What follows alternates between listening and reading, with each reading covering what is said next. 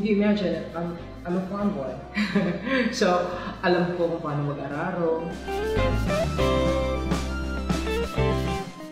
I'm a boy from Cebu. So basically, I have my roots are from Cebu and Masbate. And my parents are, we're not from a well-off family basically. So, we are 9 siblings in the family. So I'm the 8th child.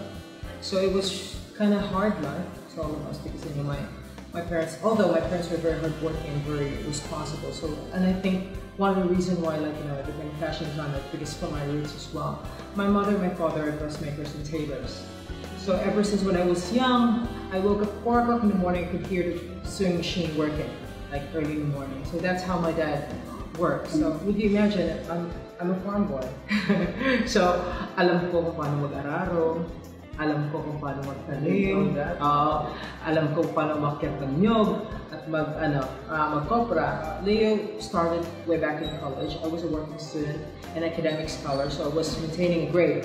So basically my course is Bachelor of Elementary Education. So basically I should be teaching toddlers and children, but it was like a twisted fate why I became a fashion designer. So I graduated from a humble college, State College in cum laude. You know, I'm a working student. I was self-supporting myself, so I have to find ways and means to earn a living. So that's when I ended up looking at a newspaper, and there was like this hiring, a 1-page, like fashion designer for SM City Cebu. So I sent my sketch, 3 of my sketches, and the next day I was interviewed. The next day I was working with them. My inspiration is from everything. But I have to be honest with you guys. Like, if you check my process or my design, it has a signature in it. You will know that it's a Leo Almodal dress. Because the thing is, I have like my own. I don't look up to other designers.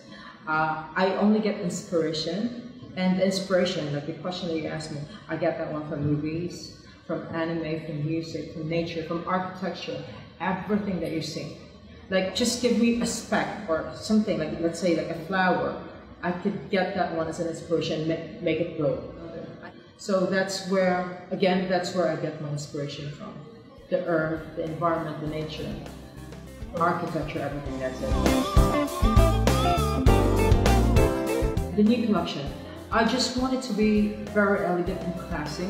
That's my signature, and I want it to be form hugging and body hugging as well, just to give every woman, like, you know, because I think every woman, as a fashion designer, it's not just all about art and design, but you have to consider the ones who's going to wear it.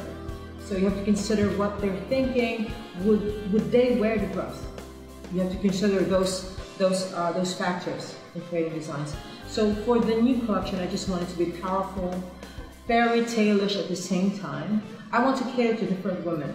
But the aesthetic there, so I just want it to be form-hugging, beautiful, and elegant and classy at the same time. First, I want to discourage you guys. Just kidding. Fashion industry is very fierce. Let's say, like, a very competitive career for you to take path. Like, you know, it's a very complex path, and I saw like a lot of how do you call this?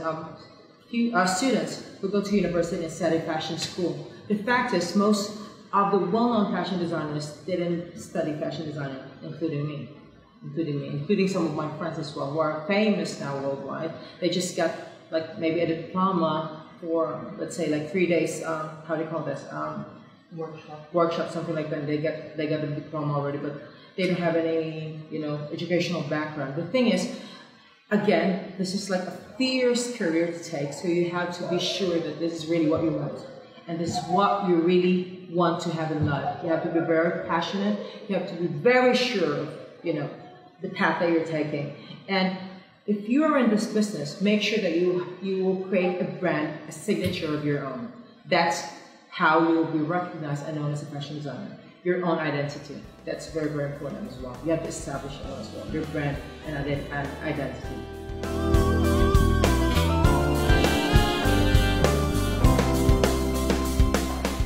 Hi, this is Leo Almodal, fashion designer and CEO of Leo Almodal Haute Couture, and I would like to invite you guys to please support Philippine Fashion Mélange. That will be on May 4, 2019, 7 p.m. at Chardonnay by Astoria. See you guys.